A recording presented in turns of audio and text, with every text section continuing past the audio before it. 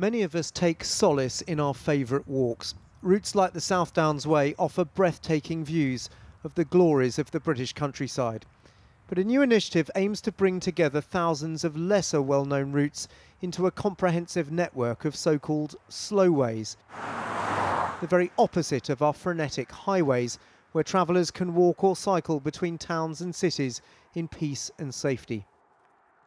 Paths like this are well trodden and well signposted, but there are countless others around the country that are overgrown and little used. The idea of this project is to bring information on all these paths together into one place in an accessible network that will link up our towns and cities. The Slowways network covers the entire country, linking cities, towns and villages online with information already provided by 700 ramblers covering some 70,000 miles. The ambition is to eventually expand the web of paths so it will be possible to chart a route from almost any town to any other town completely off-road. We've all been through a really hard time with this COVID crisis. I think a lot of us have discovered walking and realising that walking is really good for our mental health, our well-being, our physical health, our connection to others. Sometimes it's the only place where we can connect with others right now.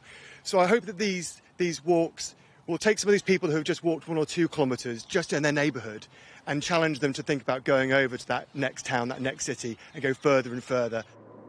The latest tech to link up some of our most ancient byways is already capturing the imagination of those who may use it. Any app that kind of consolidates all those good routes into one place would be great.